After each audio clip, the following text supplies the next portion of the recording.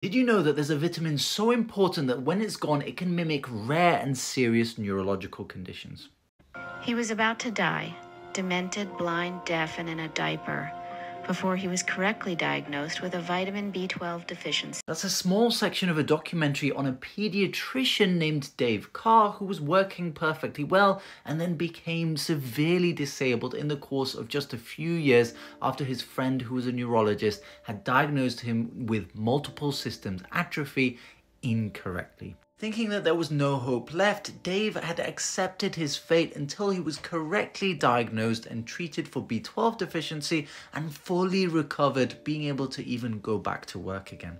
What you see here are sources of B12, and especially because I work in an area that has a large amount of vegetarians, any patient I see with neurological symptoms or even non-specific tiredness gets a B12 test, but I understand that protocol may not be the same everywhere. Some people may also be eating enough of these but not absorbing it because of a condition called pernicious anemia, where the carrier of B12 in the gut is simply not there to absorb it. Anyone with neurological symptoms should get tested.